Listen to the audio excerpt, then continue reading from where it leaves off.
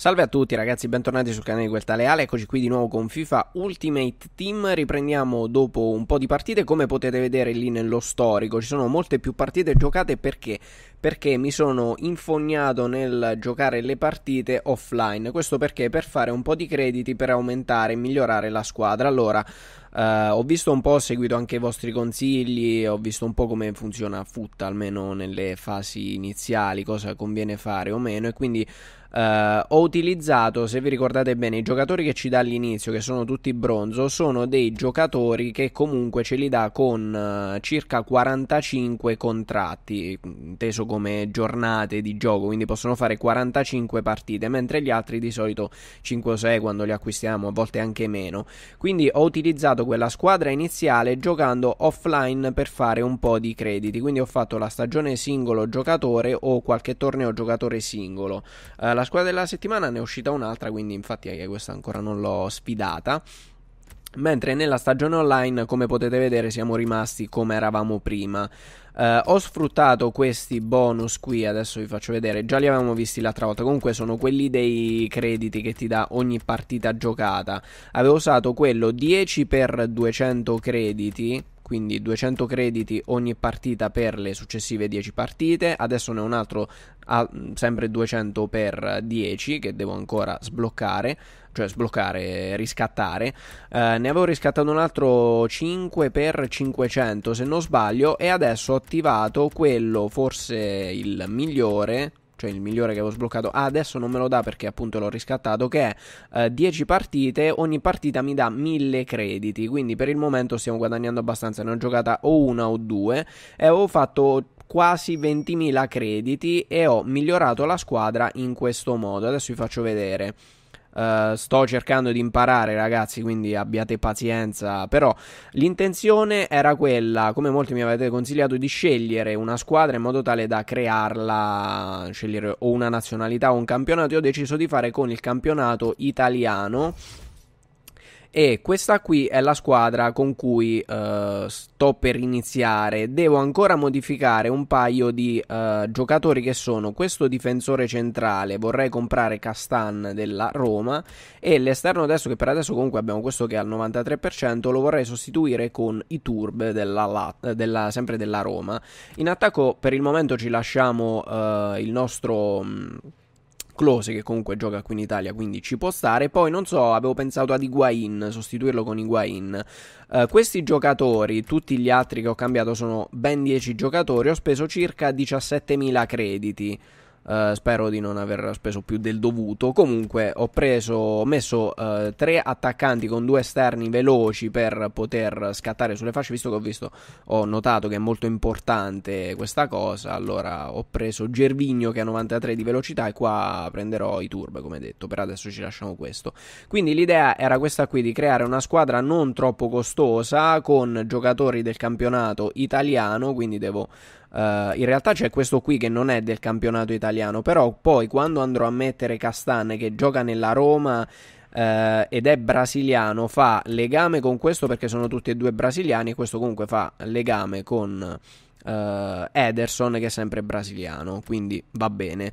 Quindi l'intesa siamo all'88%, valutazione 79%. Una cosa che però vi volevo chiedere era l'allenatore, cioè l'allenatore devo cambiarlo, a che serve sostanzialmente l'allenatore? Perché mi ricordo che forse negli scorsi FUT aveva un qualche peso, ma sinceramente non lo ricordo perché non avendolo giocato praticamente mai. Quindi ditemi che devo fare, devo cambiare allenatore, devo mettere un oro, che valutazione cambia l'allenatore e nient'altro. Il modulo, come detto, ho messo un 4-3-3 e adesso andiamo a provare questa squadra. Io, come detto ragazzi, sto iniziando, questo è il primo anno praticamente che gioco a FUT, e in generale a FIFA, come avete potuto vedere, non l'ho mai giocato in modo continuato, cioè avrò fatto sì e no per ogni FIFA una stagione, così in generale. Quindi continuo a ripetervi che se sono una pippa è per questo, non ci ho mai giocato, quindi abbiate pazienza, devo imparare pian piano, tempo permettendo, come detto.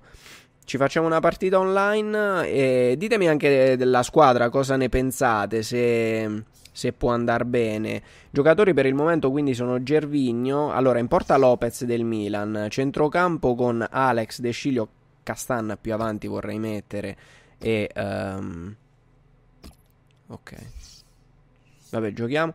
E Siqueira a sinistra, poi centrocampo Ederson, Valero e Pjanic, e Iturbe e Gervinho sulle fasce. E poi magari in attacco vorrei mettere Higuain. Questo sta bello tosto, cazzuto e cattivo. Ha messo una squadra tedesca, intesa, lui ce l'ha palla, io devo ancora comprare quegli altri due giocatori, mancano ancora un po' di crediti, magari con le prossime partite vediamo se riesco a combinare qualcosa. Va bene. Spero comunque, ragazzi, che questo Ultimate Team vi stia piacendo. Come detto, certo, magari siete abituati a vedere i giocatori pro cazzuti e cattivi, però io, l'ho detto, devo far pratica, non ci ho mai giocato, quindi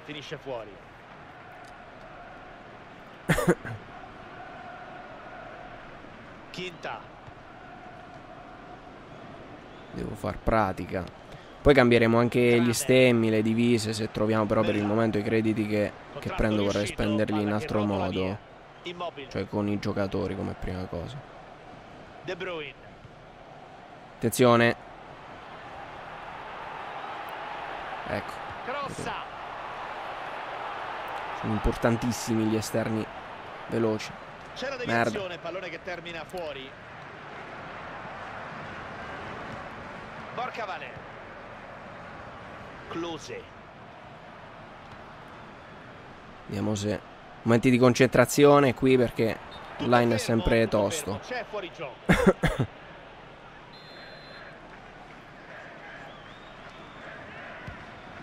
Ederson. Attenzione, Gervinho si è sfragellato. Non è fuori gioco? Va verso il portiere, prova in porta, il riflesso. Secondo me era fuori gioco, non vorrei fare rompiballe, però si contendono il controllo del pallone. attenzione. Bel movimento di Ribéry. Una parola sta dietro a Ribéry. Allora, sicuramente c'è una squadra che è costata un tantino di più rispetto alla mia. Come detto, per il momento sono sui 17.000. Qua già Ribéry costa più di tutta la mia squadra. Interrompe l'azione con un intervento tempestivo. Ma così Gervinho, come se non ci fosse un domani. Mamma, che cos'è? Occhio alla possibilità.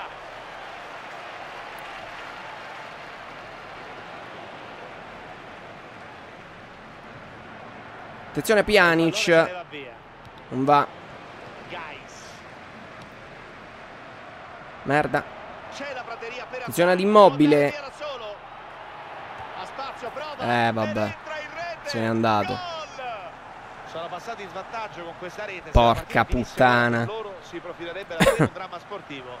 Sfumerebbe il sogno promozione. Vabbè, che dobbiamo fare? Ciro Immobile ci ha impallinato. Porca troia. Hanno aperto le marcature con questo gol. 1-0. No. Attenzione a Müller. Cross in mezzo.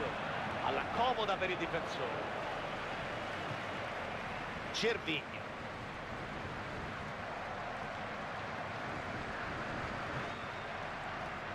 Gervinho, che cazzo stai a fare? Dai. Quinta. Ottimo il dai vai. Si avvicina all'area. Close. Vai Close. Puttana troia. Mamma mia Reina. Quelli si stanno... Attenzione, perché quelli stanno facendo un 69. Ora non vorrei dire niente, ma... No, Gervinho, dalla sta cazzo di palla. Attenzione, 3 contro 3. Possono ripartire. Questi non è che sono più veloci di me, di più. Prova a sorprenderlo. Difensore spazza in qualche modo. Sì, ma la lentezza.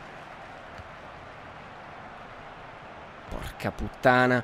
Poi per quanto riguarda anche le carte, non so, le carte fisico, attenzione, per migliorare la forma fisica.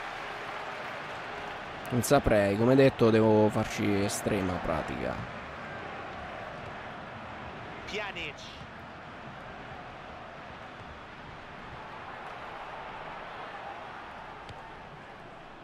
Rischio. Rischio, però questi ripartono come se non ci fosse un domani.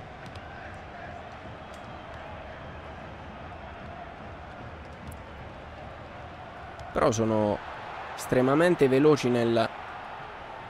Portiere, ma che cazzo è?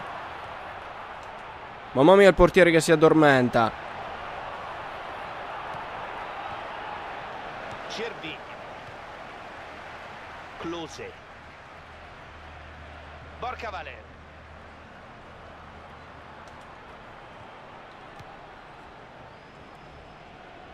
Attenzione, si attacca la maglia.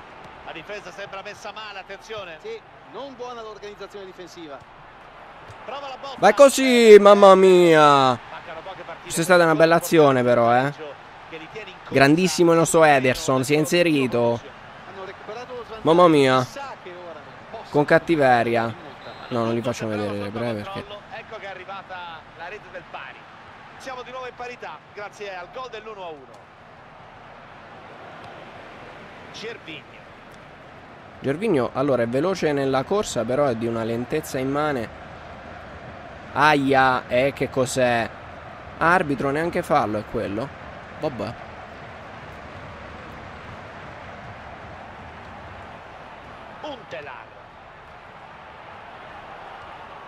Dalla indietro. Così ripartiamo. De Bruyne. Merda, merda. Ecco, c'è inculato. Portiere, che cazzo fai? Mannaggia la puttana troia. In tutti i modi di farcela, oppure il viaggio verso la promozione diventerà tortuoso. La difesa è qualcosa di imbarazzante, effettivamente. Ma sono fiducioso e credo che possano... Fiducioso sto cazzo, giovane. Guarda là. Il punteggio adesso è di 2-1.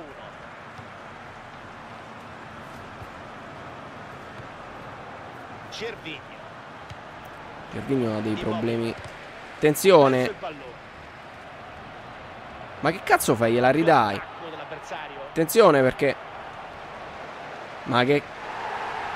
Ma non è vero. Ma che cos'è? Ma a me mi falciano e questo li fa fa. Ma vaffanculo, arbitro. Ma che cazzo fai? Dai. Che figlio di troia. Guarda là, non è vero. Ma non è vero proprio. Mamma mia. E quasi andiamo sul 3-1, è finita quasi, Siamo al primo tempo.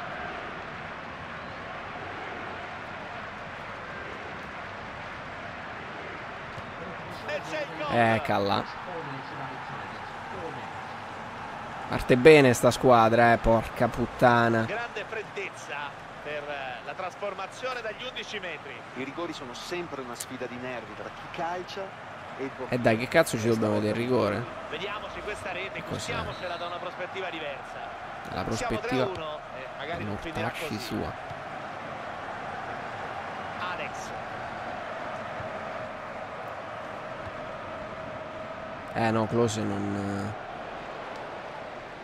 E non è vero invece. No, vaffanculo, ma come cazzo hai tirato? Mani mortacci tua. Porca di quella Eva. Potevamo accorciare le distanze, ma non è che ha tirato male. Dai, non perdiamo tempo. Che cos'è? Comunque il loro attacco è abbastanza cazzuto e devastante. In combinazione con la nostra difesa imbarazzante. Vabbè, riproviamo questo secondo tempo a vedere se riusciamo. Il segnale dell'arbitro, comincia il secondo tempo.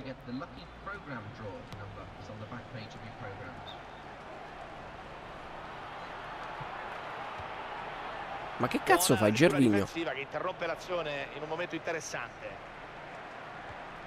Ma così, come se non ci fosse un domani. Non è vero. Untelar. Attenzione a Untelar. Godin. Close. Attenzione Close. Mamma mia. Stiamo rischiando tantissimo. Sì, ma non c'hanno una lentezza nei movimenti imbarazzante.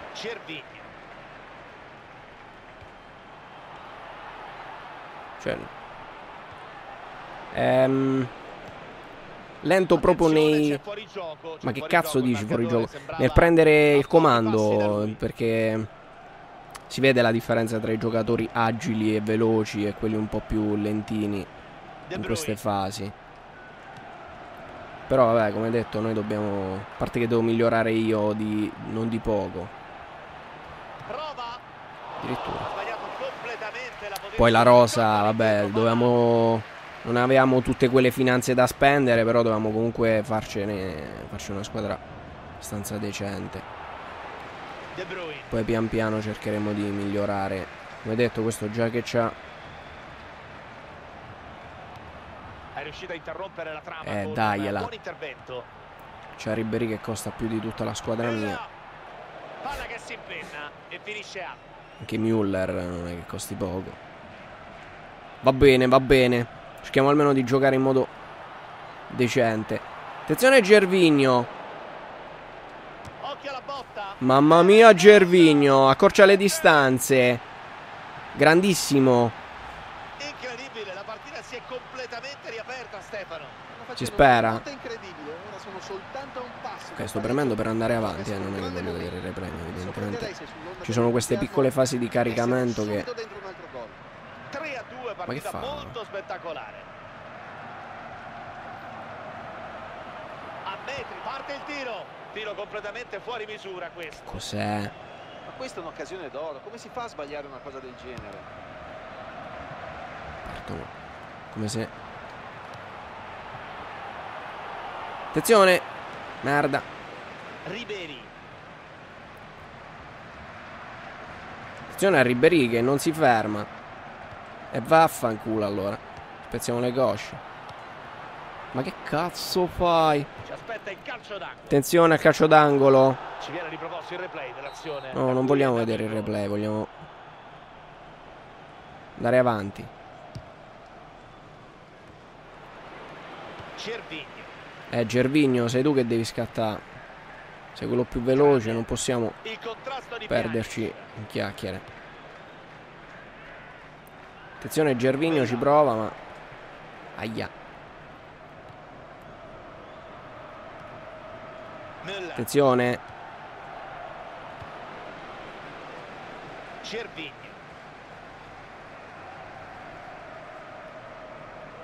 Vai Gervinho, così, come se non ci fosse un domani.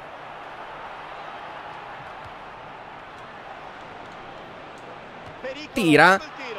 Poi guarda questo che mi ha bloccato lì, mortacci su. A rigore, c'è tutto. Non è vero. Che fa? Ma che cazzo mi ammonisce l'attaccante? Ma non è vero. Ma neanche... Ma che cosa? Non è vero, non è vero. Non ha fatto niente di male se non tampinare un attimo il portiere, ma sono cose che si fanno. Il tocco di testa. Sostanziale l'equilibrio fin qui sul possesso palla. Bisogna vedere come viene sfruttato questo possesso, però. Vacca puttana. Ribéry. Attenzione a Ribéry che... Ma perché io ho la gente che se ne va per terra così? C'è il fallo. Come se non ci fosse un domani. Dai arbitro, non rompere i coglioni. E che cos'è? Kramer.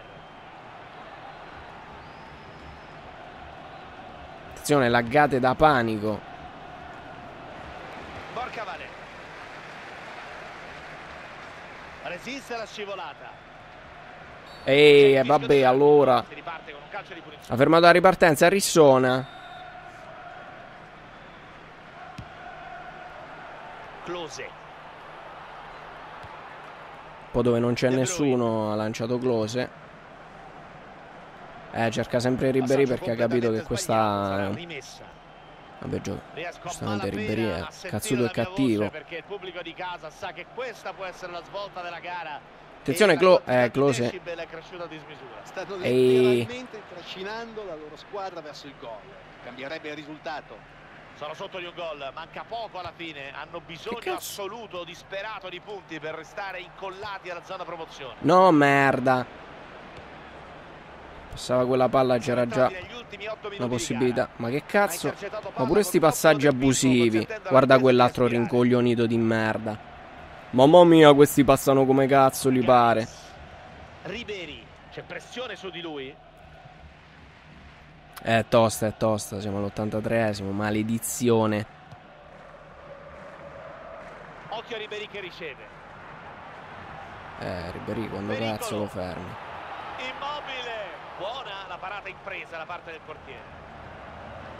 Mancano pochi minuti, tutto può cambiare. Erroraccio questo nella... cerca sempre Ribéry perché ha capito che... parte la posizione larga. Cross controllato. Mamma mia. Al limite, al limite. Cercare il gol della sicurezza. Rivediamo quello che è successo. Ci stava la munizione?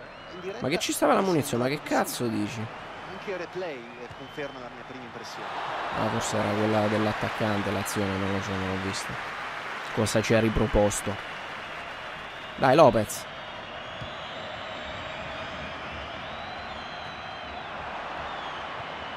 Anche a livello aereo. 5 minuti di recupero.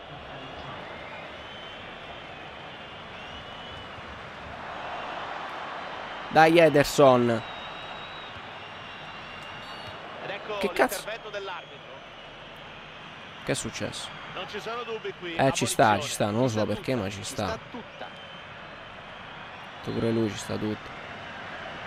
Vai Gervinho. La mette via di testa. Siqueira. Gervinho. Borca Valera. Non vado, cazzo. Pjanic.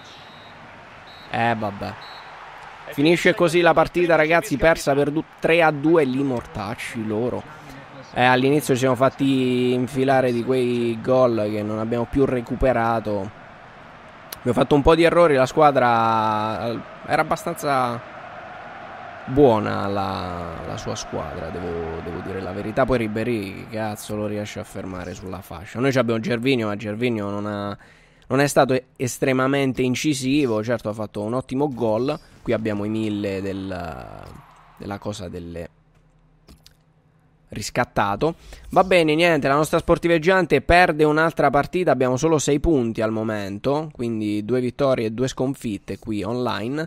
Va bene ragazzi, io direi che ci possiamo salutare qui con questa partita. La rosa comunque non mi sembra malaccio, certo come detto c'è da migliorare, però pian piano inseriremo qualche altro giocatore e vediamo se riusciamo a migliorare un po' anche il nostro club qui online su Ultimate Team. Come sempre datemi i vostri consigli, commentate, seguitemi anche sul secondo canale QuelTaleAle Games, sulla pagina Facebook e ci vediamo con il prossimo episodio. Un saluto a tutti da QuelTaleAle.